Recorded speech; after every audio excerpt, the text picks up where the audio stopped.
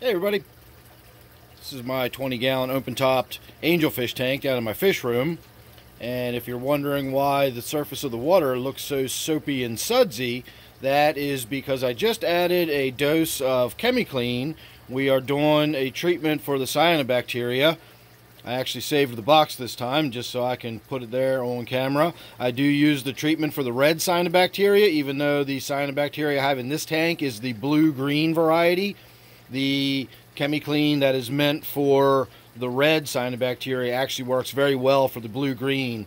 I also buy this because I can buy the larger size quantities. So this is a 6-gram container and it treats up to 900 gallons of water.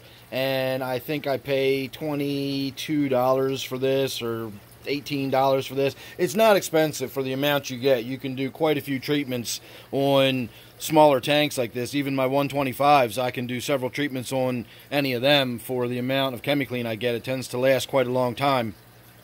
So the argument arises occasionally, or I should say the discussion rises occasionally, whether or not it makes more sense to get in there with the gravel vac and clean up the, just physically remove as much of that cyanobacteria as I can prior to the treatment, and then that way there's less of it physically in the tank to treat.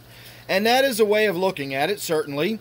And there are situations where I've done that. Sometimes it will just get so heavy in the tank that it creates a thick mat, and it basically creates like a green carpeting in there. And that's the way it was last time. You can kind of see it a little bit in the back, how it's starting to sort of sheet and grow on the ground. You can even see a little bit of that red cyanobacteria starting to grow on that rock a little bit there too. So it'll be interesting to see how that turns brown over the next couple of days. But when it starts sheeting like that and you get it all over everything, sometimes it is a lot of it in there, and it does seem like it would make more sense to pull as much of it out as you can before doing the treatment. But at the same time, whenever you damage and disturb it, it releases, I don't know if it's enzymes or hormones or what it is, but it basically cranks its reproduction up into overdrive when it's being damaged and disturbed. That's why occasionally you'll hear me joke that you make it angry when you get in there and disturb it. The same thing happens with algae. You get in there and you start scrubbing algae in your tank, and you actually are probably doing more to spread it around your tank and cause it to breed faster by agitating it like that. So it's kind of a double-edged sword. I'm never really sure whether I'm doing more good or harm by getting in there and vacuuming it out. The other aspect of that is if I'm going to go through the trouble of getting there and vacuuming everything out, I can get it mostly clean so that the tank looks pretty much done and I don't have to worry about it again. So if I'm going to do that, then why don't I just do that? I don't necessarily need to do the Chemiclean treatment. So, in this case, I did that a little while ago. I even said at the time that the reason I was doing it was because I didn't have any Chemiclean at the time, and I may as well get in there and physically remove some of it. So, it's only been a few weeks, and yet you can see it's already starting to come back to the point where it's noticeable and unsightly, and that, so I've got my order showed up, so I've got my Chemiclean now, and today we're going to actually do the treatment. The other thing I always can't help thinking about when talking about, manually removing the Chemiclean before doing the treatment, manually removing the cyanobacteria before doing the treatment, to me is like the same mentality of making sure you get the house good and tidied up because the maid's coming over tomorrow. It just doesn't make sense. Why is the maid even coming over tomorrow if you're going to clean the house first? Why put the Chemiclean treatment in there if I'm going to get in there? And that's the whole point of using the Chemiclean, is so that I don't have to. I want to kill the stuff. I don't want to get in there and manually remove it myself, or that's what I'd be doing. So, more often than not, I just dose it with Chemiclean, and then when I'm done, I'll do a good vacuuming, and I'll gravel vac out the dead cyanobacteria and maybe find that I need to do one more dose to get rid of, the last little bit of it or something. But for the most part, using the Chemiclean is the easy, lazy way of doing it. It's inexpensive, it's cheap.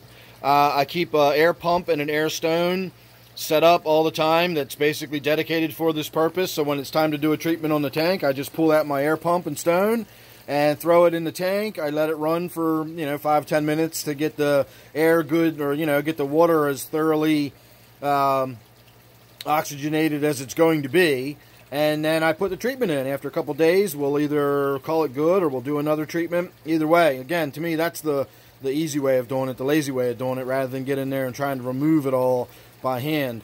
So that's all we've got going on tonight. I will admit I've been a little motivationally challenged over the last several days. I've not really been in here doing much. I've not really, honestly, even been in the mood to get in here and shoot videos for the most part the last couple of days.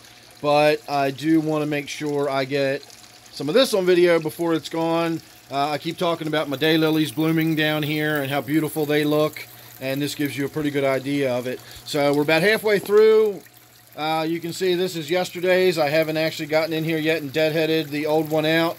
By tomorrow, the 3 that you can see blooming will be gone, but this one, probably this one here, those will be opening up and looking beautiful by tomorrow. So in another week to 10 days maybe, all of the buds that I've got on here are going to be done, and we're not going to have any more of the daylilies. But while they're there, I just absolutely love them. That, to me, just looks so beautiful. That's what I've always imagined when I think of my waterfall tank, is something like that, lush and green.